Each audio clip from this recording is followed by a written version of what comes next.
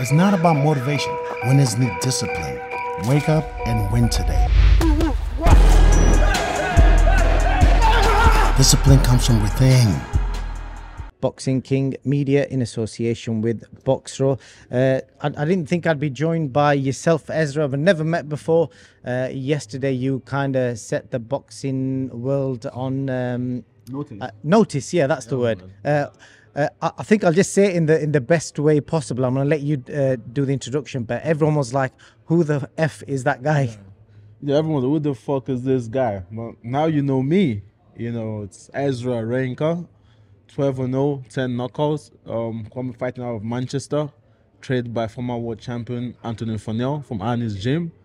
You know, so yeah, that's me, man. I've got the power, I've got the skill, I've got the body, I've got the looks, I've got the mouth. So I'm just here for the British boxing scene to know me. You know, I call myself the African King because I am a king, because I am the African King.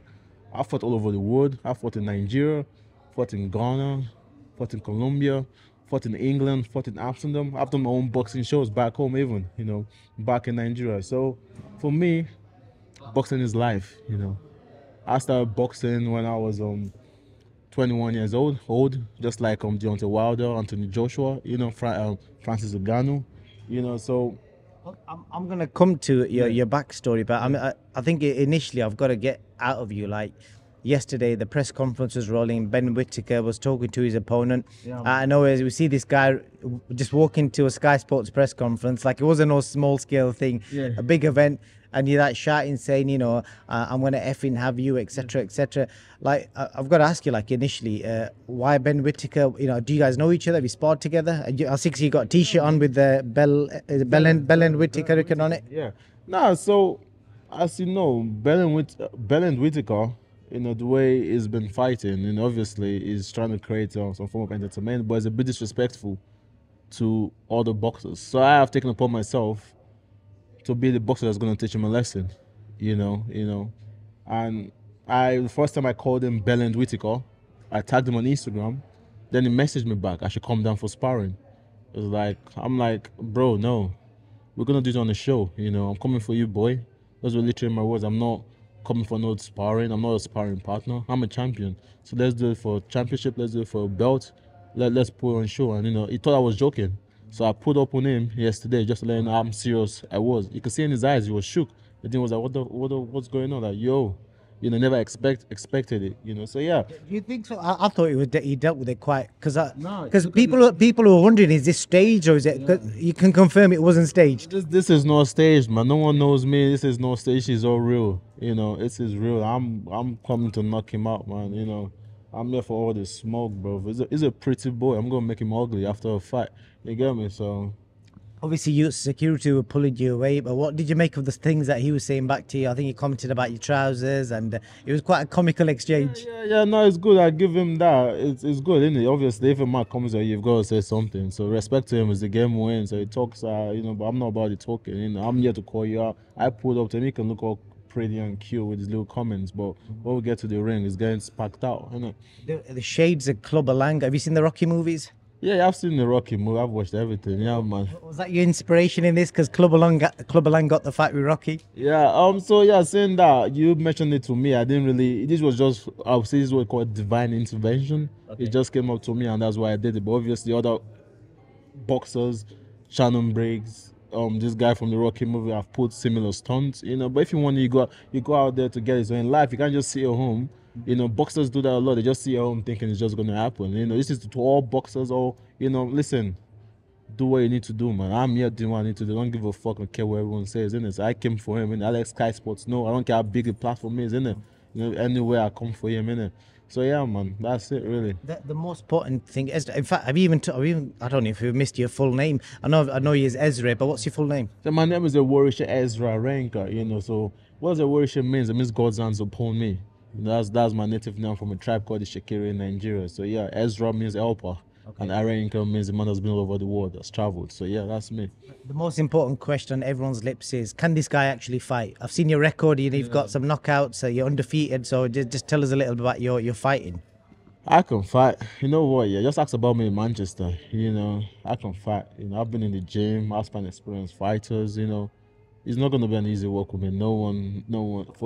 For anyone to actually, it takes. Listen, I've got the power, and that makes a difference. I've got the jab too. You get what I'm saying?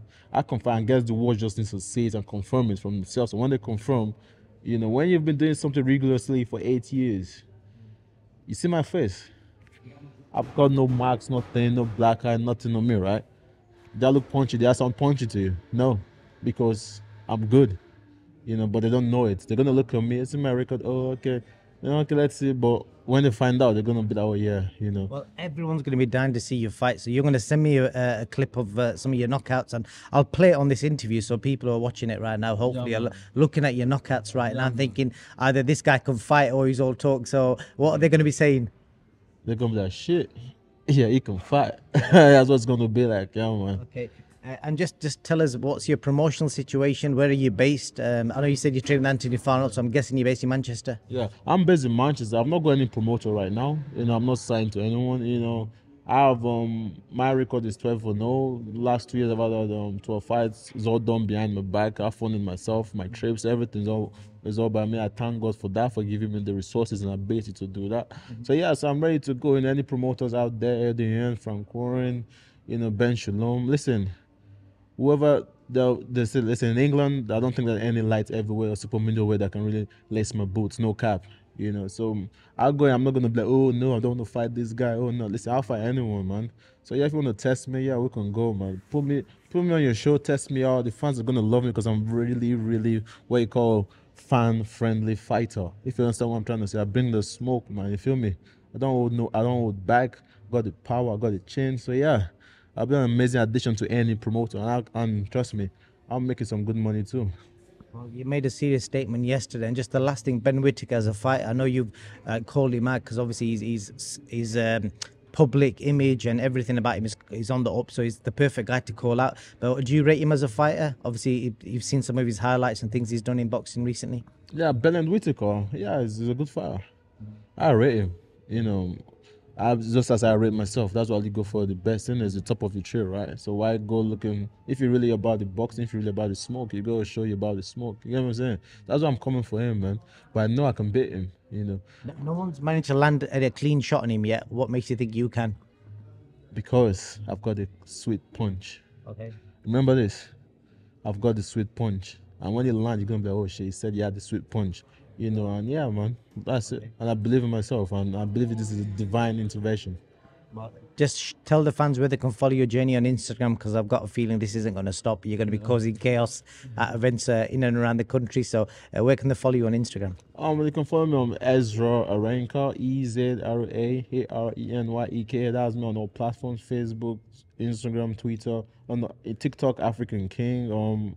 Twitter, Ezra Arenka. So yeah, just follow me, support me, and watch the journey, man. And this is just the beginning. And it's just early stages.